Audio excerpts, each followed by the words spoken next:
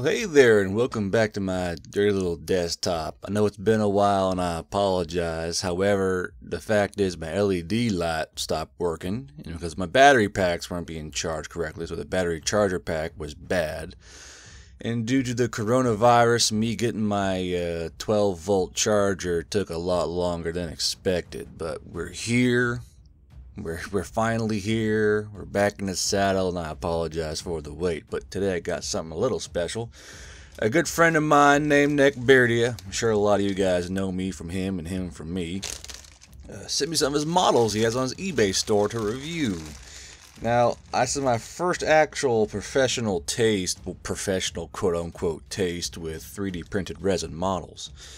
And I gotta say, they were surprising in a lot of ways, due to the fact that you could have a very, very intricately detailed model for a very, very low price. But I have a few critiques, a few things to say, and an overall impression of what he's selling. But the first thing you're going to notice is that a lot of these models come like this. A lot of these 3D resin printed models operate on a support system. So it's a big plate these things sit on. And they're slowly pulled out of that sounds weird. They're slowly pulled out of a pool of resin. And then these supports here are what keep the model from bending over or slouching during the printing process in the printer. Now I know why they use these. Is to keep the model completely, rigid and not like being floppy or bendy, because it's pretty soft before it's cured. They got to cure these in, I believe, UV light before they're good to go. The issue is, this is your first critique, Neckbeardia, James. You got to work on these supports, because there are a lot of supports, and a lot of the times, a lot of these 3D printers, they'll fuss around with these things for a good couple of hours, figuring out the minimal amount of supports they need. The reason why these supports are important, as in making sure just the correct amount you need, is that these leave these little tiny divots all over the model. And they're like little bumps, and they're very, very hard to get clean. Oop. I snapped his arm off, didn't I? Well, I guess we'll jump forward to the next critique, James. These are very brittle. I would highly recommend getting a resin flexive additive so that they're not as brittle, because it's going to tie into the support thing. Due to the fact that they're so brittle, when you're trying to cut away these support bumps, you tend to crack off and break off spines and horns and teeth. It's kind of a shame when you have a very, very intricately detailed model and you accidentally break away a piece of the model trying to clean it. So the first thing I would do for any of you printers out there who want to make a more substantially better product, focus on getting just the minimal amount of supports you need. That way the model is less marred by those support contact points. Second, get a resin flexive additive. This will keep your model from being too brittle, too inflexible, and help it from shattering. That was a small drop right there, and that was a pretty good little break. Now, most other resin models won't do that as easily due to the fact there's a flexive additive that helps the resin flex and not break off like that. Because like that sucker flew. I don't know where that sumbitch went. But I gotta find it later before I step on it. Now, those are only the two bad points I see about these. These are exquisite models, but for the printer, in this case James, my good friend of mine, boy, find you a goddamn flexive additive. Do me that favor. Do your customers that favor and find a flexive additive. It's just gonna help the lifetime of the model and help it survive those drops on the gaming table or a cat knocking it off or what have you. It won't save them against tile floors. Tile floors fuck up anything, but it'll certainly help. And the second thing I want you to do, I want you to stick around with that program of yours and not know you're using some kind of cutting program, and just get the minimal amount of supports that you need. because a lot of these wings I got, a lot of these wings and big broad surfaces, and especially the capes. A lot of the times, it kind of ruins the cape or it ruins the armor. It takes a lot of effort to clean up. So, do me and your customers a favor, any of you, and work on those supports and work on adding those nice flexive additives to help your resin models survive in your customers' hands. Remember, customers are dumb and clumsy. Look at me. I just dropped this and broke it. You can't trust us. Add your additives. Now, this is the demon set. The demon set's got a lot of cool little fucking models in it. You will not find these models, I don't think, anywhere else. GW can't do this well good of a model. Now, here's a problem though. I mean, they are monopose. We all get that.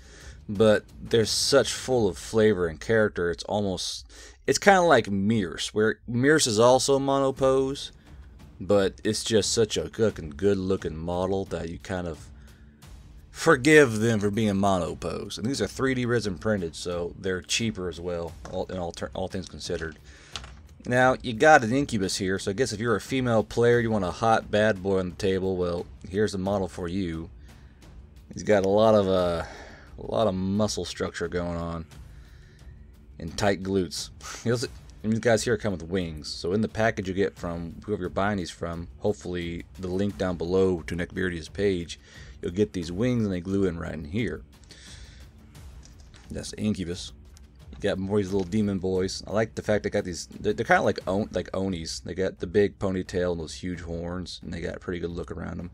Be great for any kind of demon or Oni or that kind of themed army. Really good looking. I like the way they look, and the weapons look pretty good too. They have shield options as well. These little shields here. The shields look really good actually. I wouldn't mind just having a whole pack of these shields printed off and sent to me. I like those. The weapons look like, they remind me of the old Savage Orc clubs and swords. They have that Savage Orc look about them. Really like those. I think they'd be really good, like obsidian stone painted up. It'd be really cool. But yeah. So most of these ground troopers will have those Savage Orc clubs looking things. This guy's got quite the pose. Look at his grace. Look at the finesse and how. This is one of those guys where James did the right thing here, and he did just the amount of supports he needed on this one. So it's very little pock marking going on from the what sound my mouth make right then? That was weird. But this is what kind of what it looks like when you do your correct support structuring, and you get very little marring and pock marking from the support structures. But look at that pose though. That dude is fucking getting it. And this is some of the wings. This is the banner. Now here's one of the parts where you gotta focus on them struts. The banner front looks really nice. I like this banner front. Turn around. This is where all support structures were. And you gotta get in there and cut all those bastards out, and this makes the back of the banner look janky. That's one of those times where you gotta get, it's easier to minimize when you have the minimal amount of support struts in there. When you have a whole cage of supports, well, that's a lot of cage to clean up. And I have a few primed up so you can see more of the details. As you can see, these prime up wonderfully. A lot of that detail just snaps out. Now you're going to see some discoloration here. I dropped them on the carpet while I was walking back to the room from priming. So I had to go in there with some flesh tone and try and cover up those little marks when I dropped them. But here's one of the big hammer sledge boys in prime. And you can just see the amount of crazy detail that goes into these resin models. I'm actually quite pleased by the amount of detail they get. Also, you can see where since this model, the current resin is so brittle, when you cut it, it tends to shear away and clip away. And those struts, I'm still cleaning those damn struts up through the day. And just pain. But overall though, it's just.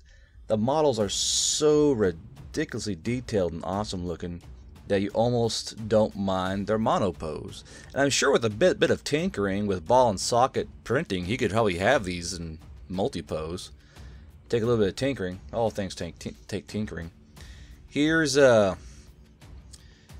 if you're not over the age of 18, look away. But here is a succubus, and she definitely adheres to the name.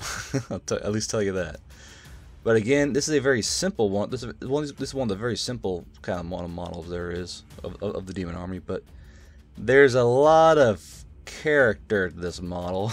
But it looks pretty good. I like it. I like a little suckies model.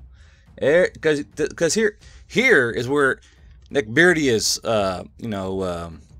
equality shines. He's got a, let's see here. He's got a model for the boys. And he's got a model for the girls. And if you're a girl who likes girls, here's one for you. Boys who like boys, hey, you're looking right here. All about equality at Neckbeardia. All about that equality. All right, and then my actual favorite is this little warrior chick here. I cannot wait to paint up. It's a female demon warrior. She's got this awesome looking fucking club and a shield and this awesome looking armor. And this was one that was curiously spared of a lot of support structure divots. And yeah, I mean, this is one of the better looking ones I think I got. And I got it all cleaned up more or less well enough. Again, having more flexible resin will help with the cleanup a lot more. But yeah, this one's going to be a fucking hoot to paint up, and I cannot wait. And when they're all painted up, I'm going to put them on the turntable and y'all can look at them. Now, I did paint up one just so y'all can see what it looks like painted up. Come here, you. This is the one I painted.